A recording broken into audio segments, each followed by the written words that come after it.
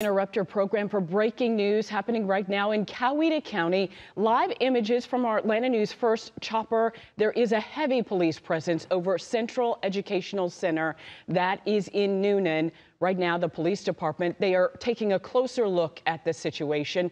As we zoom in, we can hopefully get the chopper to get a little closer look there. There is a heavy police presence there. Once again, some students, here's what we have learned here at Atlanta News First.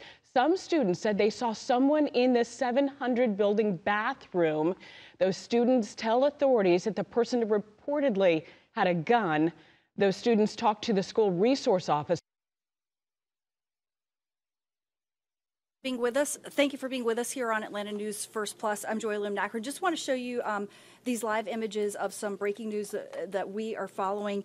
So here's what we're looking at right now: a heavy police presence at the Central Educational Center in Noonan, Georgia, and what we've just learned is that the police department is assessing the situation. This is at the Central Education Center.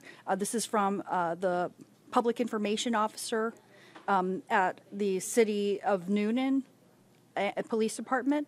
And so just what we know right now is just that the Central Education Center in Noonan, does have a heavy police presence surrounding the school. And we have verified that students are in a secure location.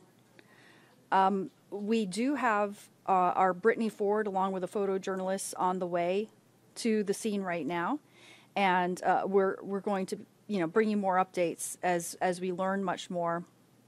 But what we've also learned is that there were some students who said that they saw a figure in the 700 building bathroom. The person reportedly had a gun. This is reported to the school resource officer.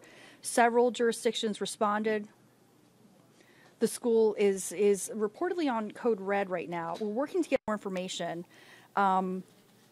We've learned that there has been or is a building sweep underway.